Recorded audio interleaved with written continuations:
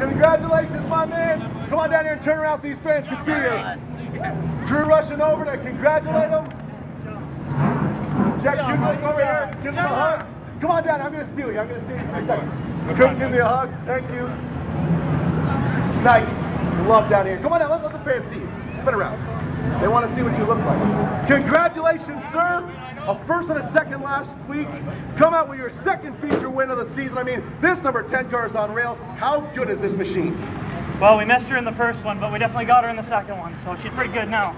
It was the best of the North versus the best of the South. It was Chris Morrow versus Gord Shepherd. I mean, this is, when we had Barry and Sunset, we always had these comparisons about how guys from each track would line up. I mean, you guys had a legendary battle going side by side on a couple of restarts. Chris Morrow gave you everything he could handle, but at the end of the day, it was the 10 car empowering him. You know, it was great racing against Chris, good clean driver. You know, we raced hard there at the end, and I knew I had a good car, so just had to be patient. I mean, is this the same setup you guys had into this ride last week? Did you have to change things up because of the rain tonight? A little bit. We kind of screwed up on tires in the first one, so we got it sorted out for the second one.